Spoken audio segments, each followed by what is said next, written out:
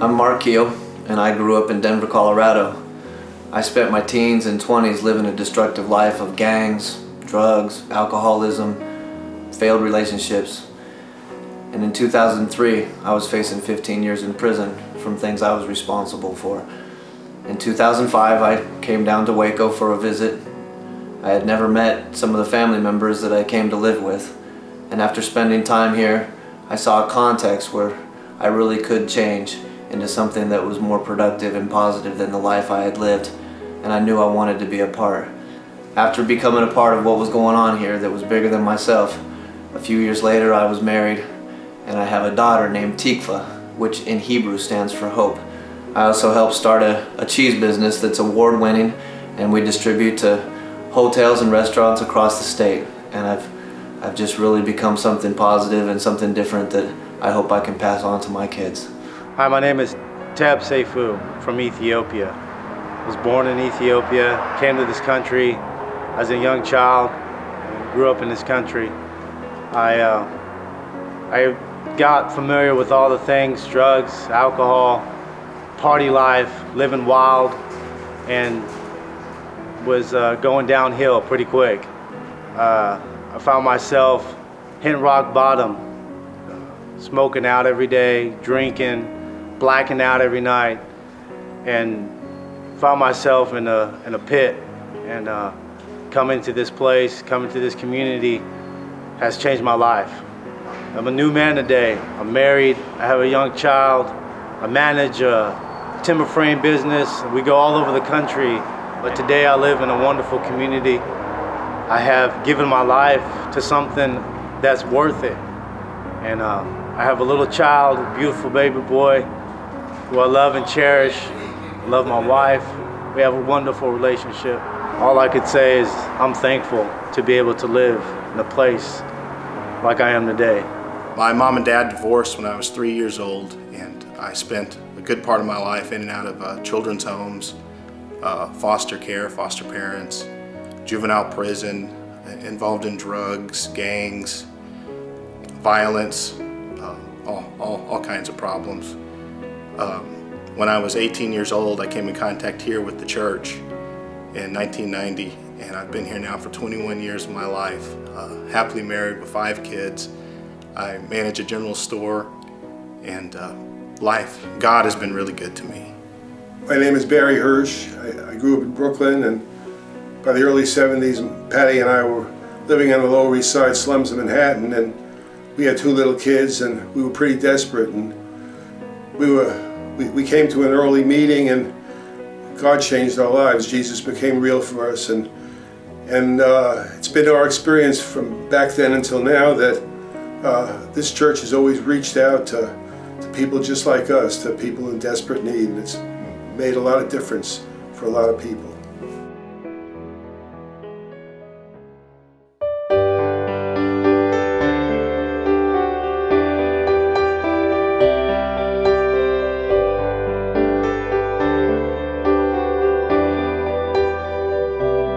Homestead Heritage is a small voluntary Christian agrarian community located in Central Texas. They are well known for their fine craftsmanship and their strong family values. Their teachings and simple way of life are reflective of the Anabaptist tradition, stressing a love for one's neighbor and an absolute commitment to nonviolence.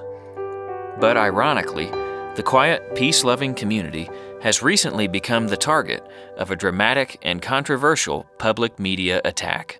Secret lives behind the walls of a seemingly perfect community outside of Waco. I'm News 8's Brett Ship. Tonight at 10, former residents speak out. Why some fear for the children that remain in the community. What really happens in Homestead. A News 8 investigation tonight at 10. This attack was instigated by former members who have abandoned the community's peaceful way of life and yet now accuse the community, and particularly its founder, of the worst kinds of violent criminal behavior. The story referred to the community as a secret gated compound. The general public is not allowed inside. It accused the church of having a policy of hiding criminal abuse of children, and even included charges of human trafficking to satisfy sexual perversions. In response to the story, Some viewers have begun calling for government investigation, even clamoring for a civilian posse to arm themselves to save the children. WFAA claims the highest ethics in their reporting of this story, stating unequivocally that in no case was it evident that any of their sources harbored an agenda, and that every major allegation was unimpeachably corroborated by documents or by witnesses to events under scrutiny. Brett Shipp has described his 6-month investigation as a laborious quest to track down and authenticate allegations of abuse. But there were conspicuous absences in the report. No testimony from law enforcement, no interviews with members of Homestead Heritage, and no word from scores of former members who disagree with the 9 individuals featured in the story. How could the story be complete without these sources? Why were they not included? Would they tell a different story? So the story here is that we have brought criminals to justice, but we're being blamed for their crimes. People from within the Homestead Heritage instructed or escorted the people to come to us and brought them to us. None of those are related in terms of it evidencing an epidemic of something going on at Homestead Heritage. There's nothing that upsets us more than seeing children hurt. More than 85 other former members signed an online petition against this story. He didn't want to hear anything except what fit into his template. I grew up in Homestead Heritage. I was there for over 15 years, and I left about 6 years ago. I know all the people that have made accusations against Homestead. They want to say it's about the children, but I believe that really they hate Homestead and have a vendetta against them. Pulling things out of context and digitally distorting videos or audio, you can make anything sound eerie or ominous. Brett Shipp twisted it to the exact opposite of its original meaning. It's a shame that these types of painful situations are being exploited in the media. I grew up in the community and we were just convinced there was no better place on earth. And to think that that could be destroyed by gossip that people have. We would give our lives for our children. If there's any story here at all, it's a story that we were on the side of the victim, and we still are.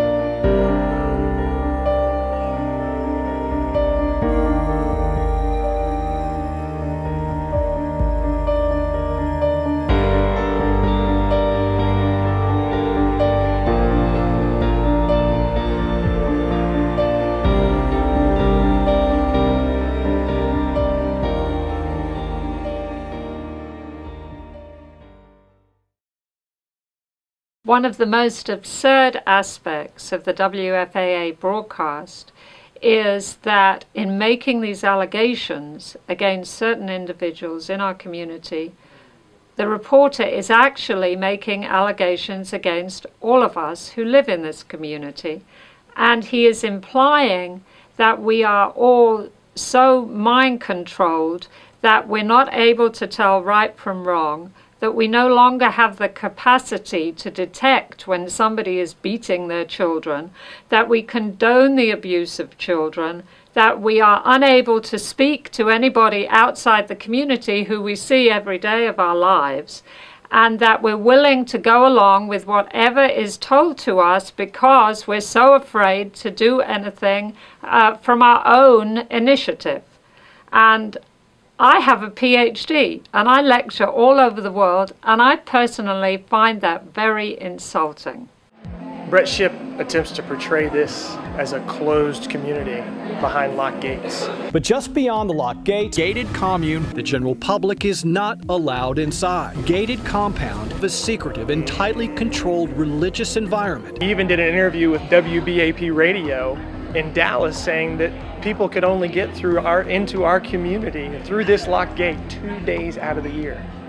And he even wants to leave the impression that this is some sort of concentration camp or prison compound. As the cafe manager, this idea just doesn't make any sense to me. We're open 6 days a week. The cafe is not the only thing open, but the entire craft village is open 6 days a week to the public. We have school groups come through. We have tour groups. We do catering events on the land here. Here in about a month, we're doing a catering event for 150 physicists from all across the world. They're going to come onto our land to see our way of life and eat at our cafe. That's not a closed community to me.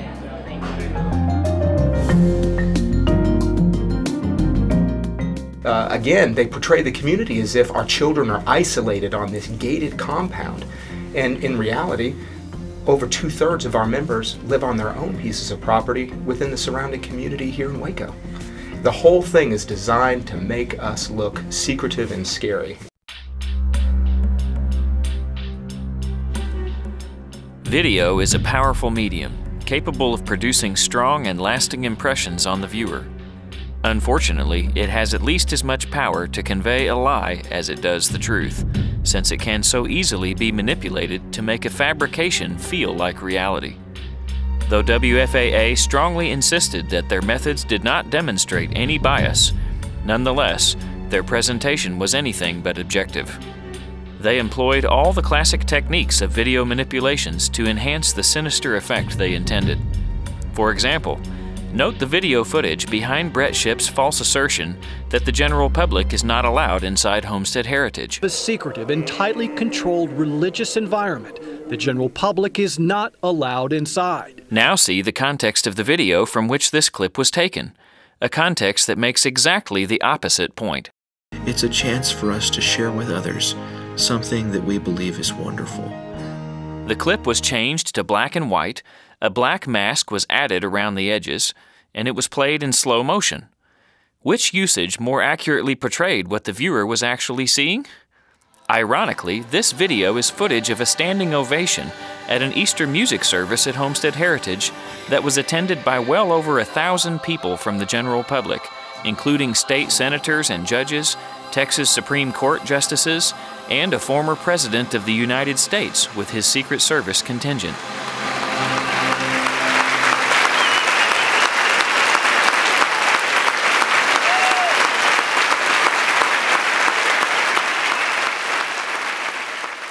In another place, Brett Shipp shows fuzzy footage of a classroom at Homestead Heritage, while he describes the purported screening process. Before gaining acceptance, adults go through several months of screening. But again, the video from which this is taken makes clear this is a publicly available seminar that our community provides. We now also offer classes in these skills to the public. The original footage reveals that it is in fact a gardening class. And then, of course, there's just the obvious carelessness that's evident throughout the story, even in little things like he labels Jeremy Crow in one place as Isaac Alexander. When he's speaking about Bill DeLong's home, he shows footage of our public fibercrafts building in our craft village, when in fact, Bill DeLong has never lived at Homestead Heritage. There's another place where the title screen says that Homestead Heritage is in Hutto, Texas. That's 90 miles away. But it's not just these small things. He accuses us of human trafficking and gives absolutely no substantiation to that accusation at all. Homestead Heritage had never even heard of Becky Crow's absurd accusation of human trafficking before Brett Shipp aired it in his supposedly unimpeachably corroborated story. Though neither WFAA or Becky Crow had reported this criminal allegation to law enforcement, Homestead Heritage immediately reported it to the Sheriff's Department. Within a couple days, Homestead Heritage received a call from the person who Crow had apparently claimed was the victim. The alleged victim, who was quite surprised by the notion that she had been sold for sexual favors, said she had assured the detectives from the Sheriff's Department that the story was false and completely unfounded. Brett Shipp's self-described laborious quest to track down and authenticate allegations, a quest that took him 6 months, apparently did not include a simple call to the Sheriff's office. In Brett Shipp's unimpeachably corroborated reports, he turns his attention to child discipline, abusive child discipline, and gives what is probably the longest interview and certainly the most specifically described incident to Jeremy Crow, who describes his mother and father beating his 5-year-old brother so hard and for so long that they would actually tire out and have to pass on the discipline to the other. Former member Jeremy Crow says he will never forget the night his parents beat his 5-year-old brother. After Jeremy gave his detailed description, as an aside, Brett Shipp quoted Jeremy's mother, Becky Crow, who had already accused our community of human trafficking. Brett Shipp said that Becky denied the severity of the discipline that Jeremy had described. But Brett Shipp puts Becky's email up so rapidly that the reader cannot read what she says. And she does far more than just deny the severity. She even denies the central aspect of Jeremy's detailed description. She says, "We didn't beat him until we couldn't beat him anymore, and then the other take over." So in this unimpeachably corroborated report, Brett's own witnesses impeach one another. As evidence of his claim that Homestead Heritage has a practice of not reporting crimes against children, Brett Shipp presents an anonymous victim telling an atrocity story of childhood abuse by her stepfather. Though Homestead Heritage knows the identity of this woman, the cloak of anonymity conveniently conceals from other viewers some essential facts. First of all, whatever might have happened with this woman's stepfather when she was 15 would have taken place at least 30 years ago, before the woman or her stepfather had anything to do with Homestead Heritage. Furthermore, this woman was later a member of Homestead Heritage for about 20 years and has to this day never voiced to the church any complaints about whatever might have happened in her past. Apparently, this woman has still never reported her stepfather to law enforcement for his alleged abuse, but nonetheless, 30 years later, she is suddenly blaming Homestead Heritage in public for not reporting it. And Brett Shipp, who knew the woman's identity, still presented her anonymous story as representative of life at Homestead Heritage.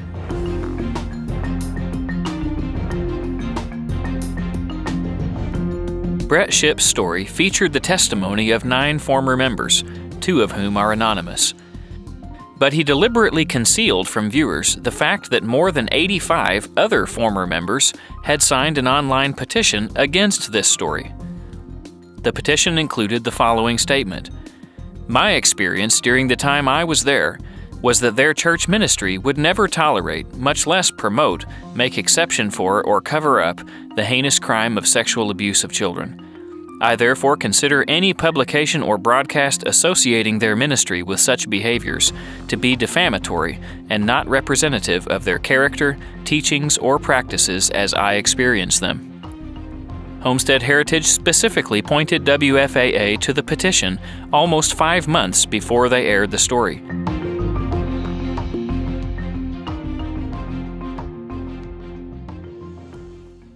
I'm making this video because of the recent reports on Homestead Heritage. I wanted to give my side of the story as a kid growing up there and show that not all ex-members feel like this place is a bad place. And I am an ex-member of Homestead Heritage. And you know, I've been watching everything that's been posted online, put in the news, the articles, just the media period. And something just rose up in me, and I have to say something. The accusations are beyond shocking. They are absolute blatant lies being spread. I grew up in Homestead Heritage. I was there for over 15 years, and I left about 6 years ago. I'm doing this because by the recent allegations and news articles, the couple of clips that were played on the news and etc. I was a member of Homestead Heritage. When I heard about all these allegations and these lies, which I know for a fact they're lies because I went through numerous churches and none of them uphold the truth with the integrity that this church does. I mean, everybody was just always really kind to us. You know, even when I was just a little kid, 5, 6 years old, I can remember everybody treating me like I was their kid. And the older I got, it didn't change.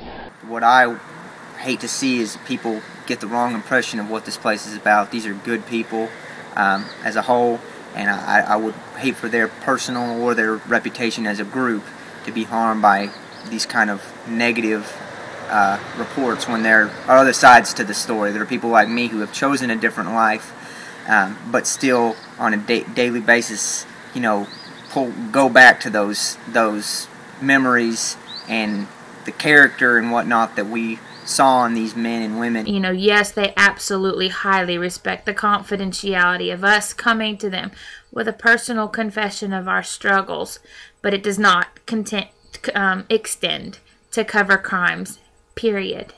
And all the accusations to the contrary are just egregiously false. I know all the people that have made accusations against Homestead. I know some better than others. And I know of activities they've been involved with and the way they've carried their life since they've left, and the way they've treated Homestead since they've left Homestead. And, the same people that are accusing Homestead of all these things, they want to say it's about the children, but I believe that really they hate Homestead and have a vendetta against them. So I don't necessarily buy into the whole, we're trying to help the children act. I believe that they just hate them and they want them dismembered. And I would just ask them, to leave them alone. They're good, innocent people. Has every situation ever been handled perfectly? No. But I've made plenty of mistakes in my life. And so I have a hard time pointing the finger at people who, if you know any of them, you know that they're just trying to do what's right. They're just trying to raise their families in peace. They're just trying to raise good children, And you don't have to agree with everything they believe, but just leave them alone. So that's all I've got to say. Thank you. Brett Shipp knew about these people, and some of them, at least one of them we know, had contacted him, and he made it very clear he was not interested in talking to them. He didn't want to hear anything except what fit into his template. Brett Shipp left viewers to conclude that all former members agreed with the testimony of the 9 that he selected.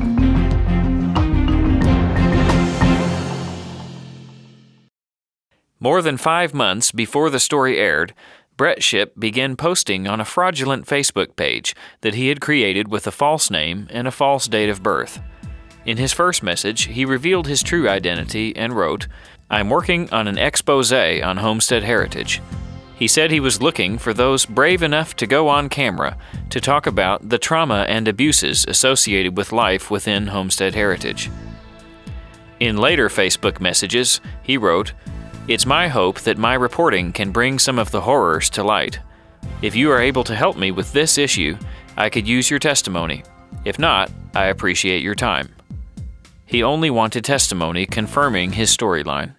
Brett Shipp had been working on this story for 2 months before we ever even heard about it, and he had been going around and soliciting interviews from embittered ex-members. And we heard about it from some of our former members who didn't have an axe to grind with us, and they told us that this guy just wants dirt on you guys. He's not interested in hearing any perspective that differs from people that have a lot of complaints.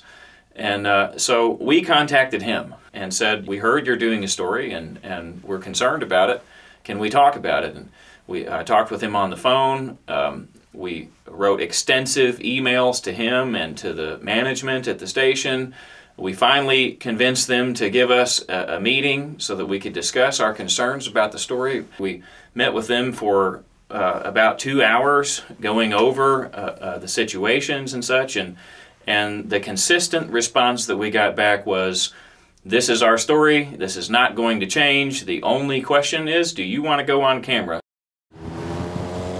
After meeting with Brett Shipp and WFAA management in Dallas, Homestead Heritage emailed them an extensive written summary of their concerns about the story and its sources, as well as a detailed account of Brett Shipp's questionable methods in pursuing the story. Less than 20 minutes after it was sent, they received a reply from the news manager. Though it was impossible for the manager to have looked into all the matters in the email in such a short time, Nonetheless, he confidently stated, "If there are concerns regarding reporter agendas, I can assure you that is simply not true." It just became clear that there was a frame in place that the story was going to be interpreted through that wasn't going to change. And it conformed to the classic stereotype that you might expect, the small religious group outside of Waco, and there were just elements to it. We could feel that the direction of it was going to go into the classic stereotype of a cult. And the pieces of information that we might give them were going to be cut to fit that, regardless of the reality. And I think it's clear that our concerns about it were valid, now that we see how he used the information we did give him, and an appearance of fairness, an appearance of balance that would have been afforded to the story by us giving an interview would not have brought the viewer closer to the truth.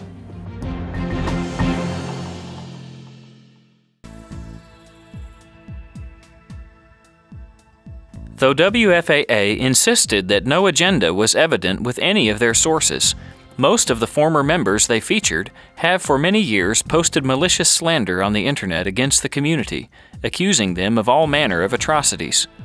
Aside from personal motives, some of SHIP's witnesses have even clearly demonstrated a specific agenda to tear down the Christian faith. Jeremy Crow is my brother. I have a letter in which he says, "Christianity has not unified the world. It has done more damage than good. It is a government tool to control the masses. Every time I hear you speak of the love of God, it makes me angry." He now believes that Homestead is a true Christian group. It is the culmination of the Christian faith.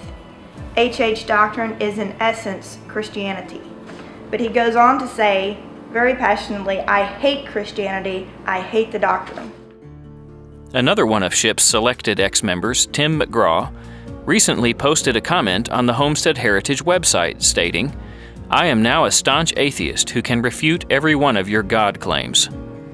McGraw also sent a message to Brett SHIP's fraudulent Facebook page, thanking him for doing the story and voicing his hope that the story would bring the charade of a wholesome Christian community crashing down. The sad thing is these people in Brett's story are individuals we once really tried to help, and we loved, and we still love them. I think of Timothy McGraw. He came to us, his mother was from a broken marriage, and we did everything we could to help her. And she is a wonderful sister, still with us today, and an incredible pianist. And we're sad to see the bitterness and the false accusations that they have resorted to. And we hope that someday peace can come in this situation. I don't believe that this context of media spreading rumors and lies is really a context for healing or reconciliation. I think it's only polarized the issues. But we believe reconciliation is possible. I think of a letter I received yesterday from an individual who says that he was once a part of this group, and he says that he spoke very evil of us and online and different posts and mocked our community, and his life ended up winding out of control pretty fast, and he just got out of prison this last month. And he wrote a letter. He says, "I knew that you guys were trying your best to walk in the light God had given you and to follow and to serve Him. You were happy doing it, and I resented you for it and took every opportunity to make a mockery of you so that I could make myself feel better about the choices I had made. I deeply regret my behavior and the things I did to hurt you, and I hope you can find it in your hearts to forgive me." And we can. That's what the church is about. That's what our community and ministry has always been about. And all our hope for everyone involved is that they can find peace, reconciliation, and forgiveness.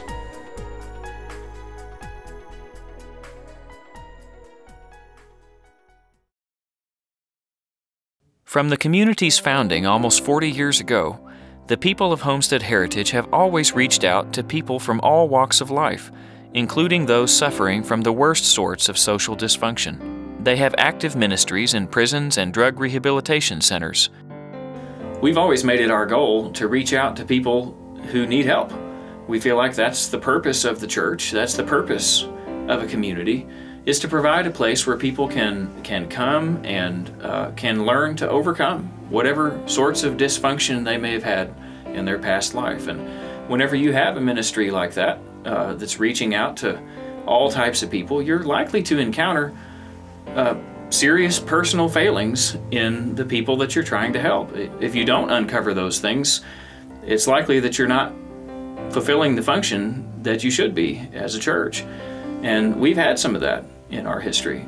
About 8 years ago, we encountered a situation that was unprecedented in the previous 30 years of our ministry. It was a situation in which a man confessed that he had molested a minor. And he confessed it to a lay minister.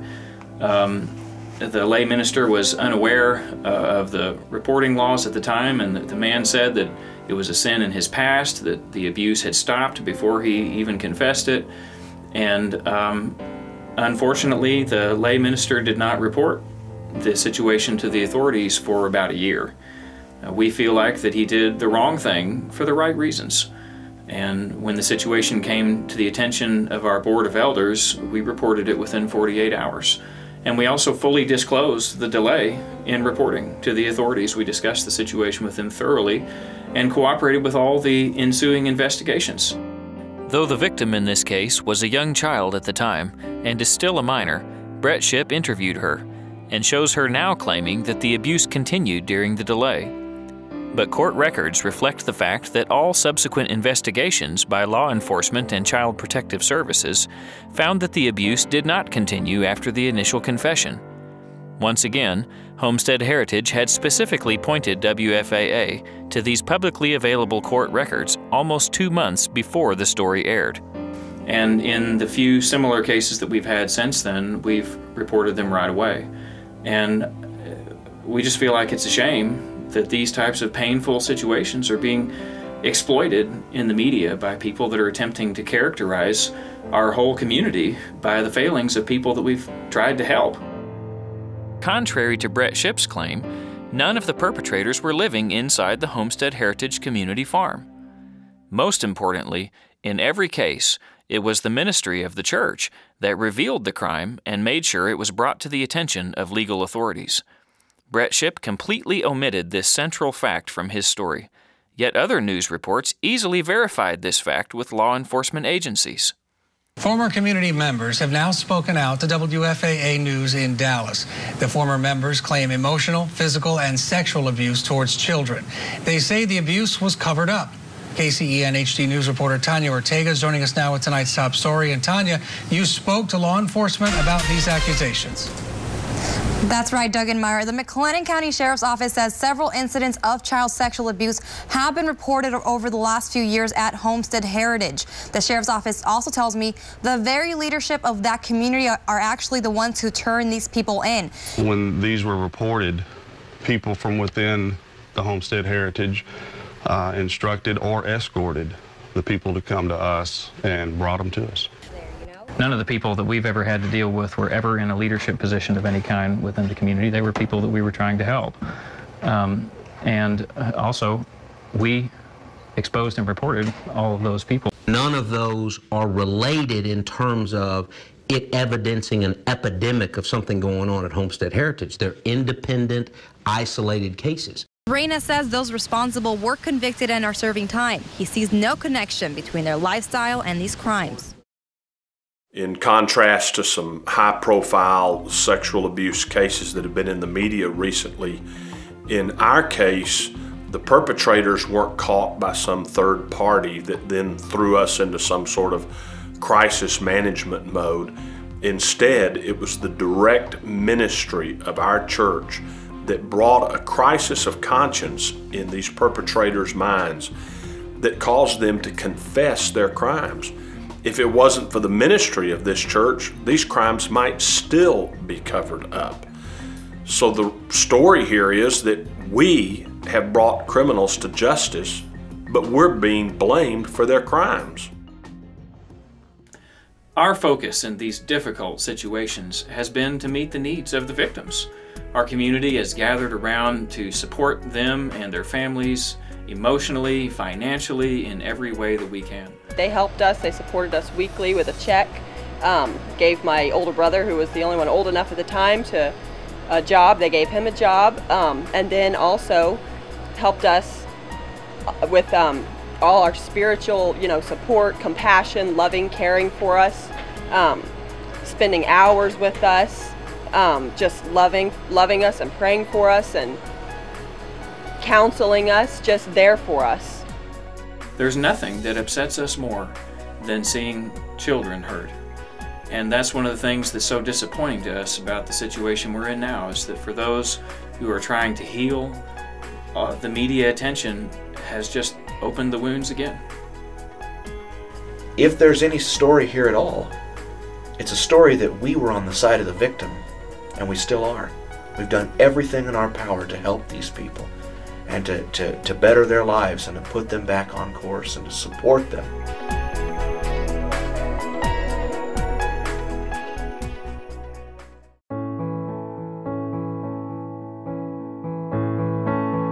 The whole premise of the second piece that Brett did was that there is brutal discipline of children going on in our community. We are nonviolent people. Our children are the greatest treasure that we have. Our children are the future. Nothing could be more appalling to us to think of selfish adults brutalizing innocent children, sexually or in any other way. We would give our lives for our children. Mark Kieran claimed that we had meetings where we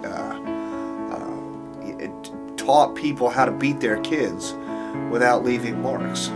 That's ridiculous. We never had any meetings like that. I've been here my whole life and we've never had any meetings like that. But, even if we had counseled parents that if they discipline their kids in such a way as to leave marks or harm them in any other way, they'd be going too far with their discipline. Is there something wrong with that?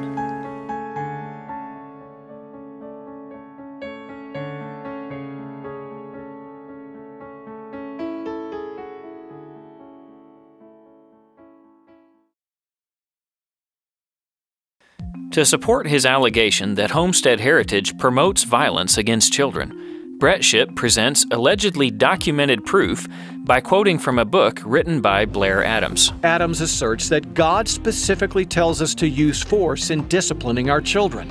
Spanking a child, he writes, will deliver his soul from hell. Describing the book only as a 600-page treatise, Shipp failed to note what was easily verified on the back cover.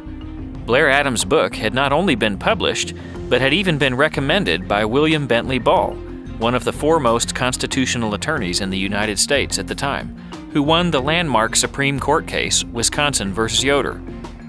Adams' book was also praised by Dr. Raymond Moore, an internationally recognized education consultant. Were these respected men praising a book that advocated violence against children? A closer look at the context from which Brett Shipp cherry-picked the fragment he quoted makes clear that Shipp's usage of the quote was twisted to support his predetermined storyline. The sentence that contains the phrase, "use force," starts with the words, "some would claim." The sentence is presenting a hypothetical position that equates violence with child discipline, a position that Adams is clearly arguing against. Nowhere else in the entire book is the term force used in connection with child discipline. On the same page, Adams writes that parenthood presupposes an abiding relationship of love that lies beyond exertion of mere power. The second quote Shipp excerpts is not Adams' words at all. It is a direct quote from Scripture. And once again, The larger context reveals that Adams is using the scripture to show a dichotomy between appropriate child discipline and violent force. So actually what this little excerpt is saying is that there is no place for violent, abusive force in a Christian's life. We are a non-violent people, and Brett Shipp twisted it to the exact opposite of its original meaning. Though numerous pieces of literature have been published by Homestead Heritage, Brett Shipp produces only one other document in his attempt to support his story, a document he mistakenly calls a membership contract and even a covenant of silence. This covenant of silence to never bring before the public outside our church any accusations or wrongdoing or any charge, lawsuit, or court action, agreeing that all disputes be settled within the confines of the church, and in return, the church agrees to never expose a member's shortcomings and sins to any outside its covenant. Once again, this fragment has been carefully extracted from context, and thus, when couched between Shipp's other false allegations, it leads viewers to conclude that Homestead Heritage forbids its members from reporting crime. But the very fact that it was the ministry of the church that reported the cases that Shipp cites demonstrates that he obviously misrepresents the implementation of this document. This paper had nothing to do with hiding criminal behavior. That's never been our belief. Our belief is that criminal behavior is the proper sphere of the state. In fact, the document is not addressing criminal matters at all, but is only an agreement between church members not to sue one another over civil matters, a position clearly based on scriptural admonitions in the New Testament. Furthermore, many members of Homestead Heritage have never even heard of this document, as it hasn't been formally used in the community for about 15 years. The scriptural principle of refraining from lawsuits within the church has simply become an understood extension of their basic Anabaptist beliefs. The very book authored by Blair Adams that Shipp quotes earlier makes it abundantly clear that the community recognizes the legitimate place of legal authorities in dealing with criminal matters. In one of many examples, Adams writes, "We do not intend anything that we have written to deny that the state should, in fact, have authority over areas of not only our children's lives, but our own lives as well." In another place, he writes, "Government certainly has the God-given power to stop those who truly endanger children's lives."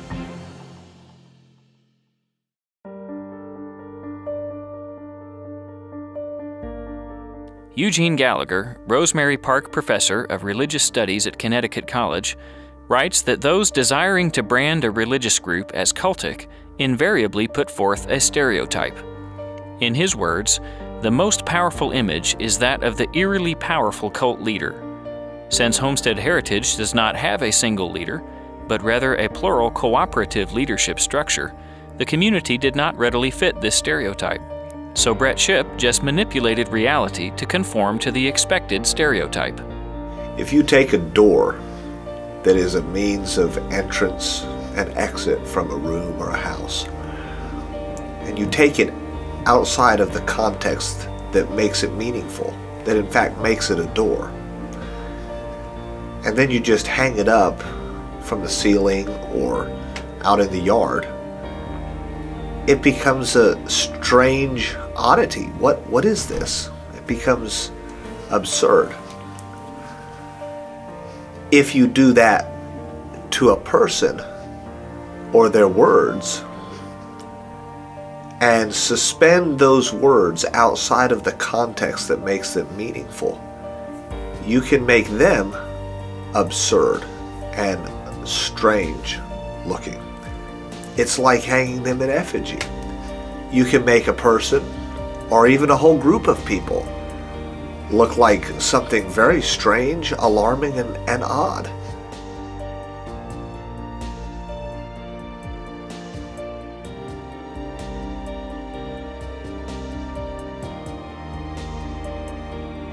And that's really the case with all kinds of things in our lives.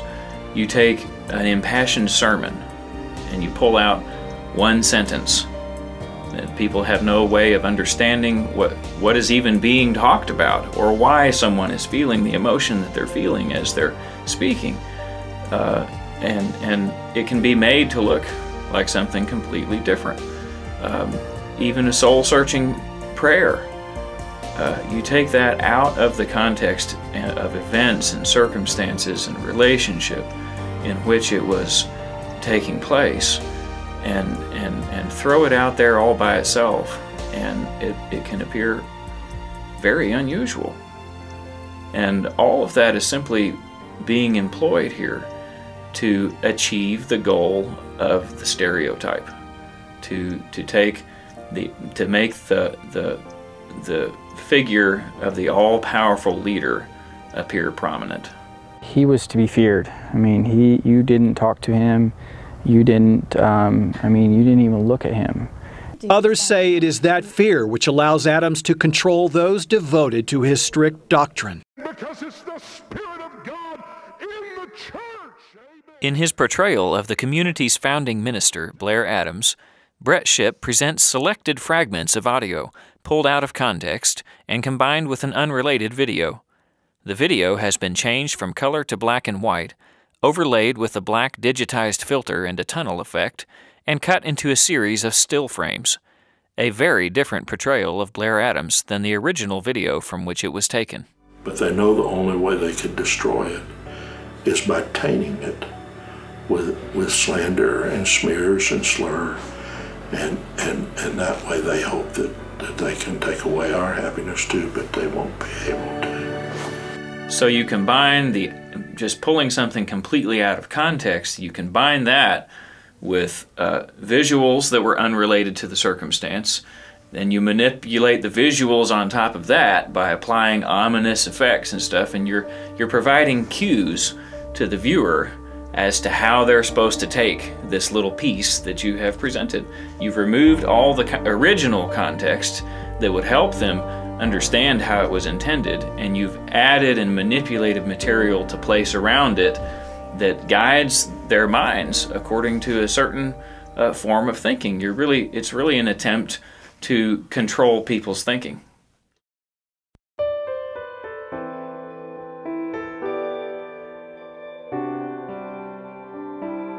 I grew up in the community, and we were just convinced there was no better place on earth. And we used to read a little book called Best Town in the World, and we knew that was us, that there was just no better place. We had a loving, happy family, and 95% of my friends, I'd say, have remained here and chosen to raise their children here because we see what's happened in the larger culture with the violence in schools, the drugs, and we don't see that here. We see something that's held together, that's peaceful, that's safe, that's healthy for our children, and that's kind of the whole purpose of what we're doing as a community, is to provide that haven for our children.